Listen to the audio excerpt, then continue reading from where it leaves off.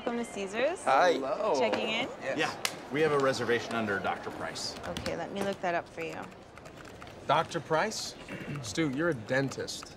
Hey, don't try and get fancy. It's not fancy if it's true. He's a dentist. Don't get too excited. And if someone has a heart attack, you should still call 911. We'll be sure to do that. Can I ask you a question? Do you know if the hotel's pager friendly? What do you mean? I'm not getting a SIG on my beeper. I'm not sure. Is there a payphone bank? Bunch of payphones? Business? There's a phone in your room. That'll work. So I have you in a 2-bedroom suite on the 12th floor. Is that okay? Sounds perfect. Actually, I was wondering if you had any villas available. Phil, we're not even going to be in the room. It's unnecessary. It's no big deal. We can share beds one night. Oh, if we're sharing beds, I'm bucking with Phil. You good with that?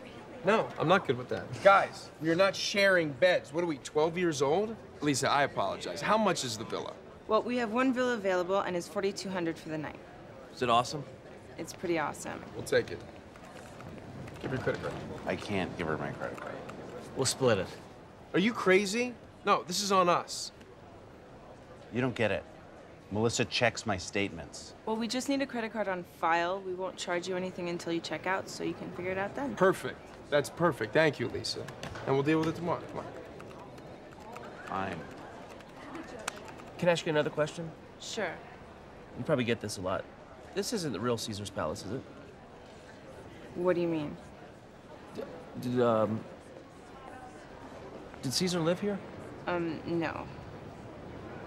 I didn't think so.